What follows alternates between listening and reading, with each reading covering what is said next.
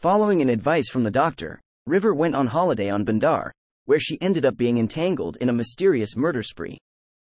She found out that the cause was a colony ship, and all the colonists were clones created by it when it crashed on the planet. The ship program kept recreating them and substituting the originals with new specimens. With the help of Mayor Gudrun, River destroyed the ship, releasing the colonists from their condition. Audio.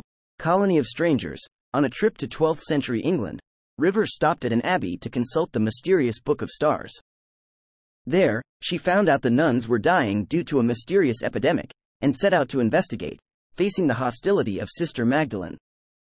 She gained the trust of Sister Patrick, the nurse of the convent, when she helped her hide a man, Thomas, inside the convent.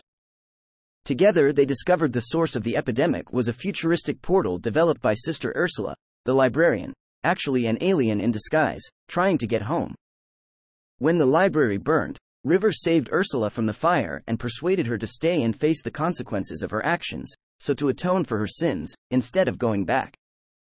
Audio. Abbey of Heretics. When she was charged with the murder of the Duke of Ferox, River called upon Roger Hotchkiss, an English barrister from 20th century, to defend her.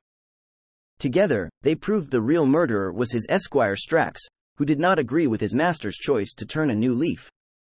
It was implied that River actually plotted the murder together with Ferox's wife, who then went on to succeed her husband and lead the Ferox towards a future of peace.